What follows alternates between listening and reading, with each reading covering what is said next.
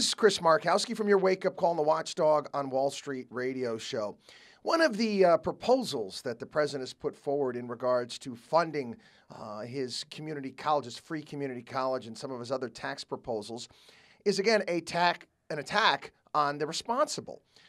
People who save for their kids' education. Hey, I do it all the time. I help people do it all the time.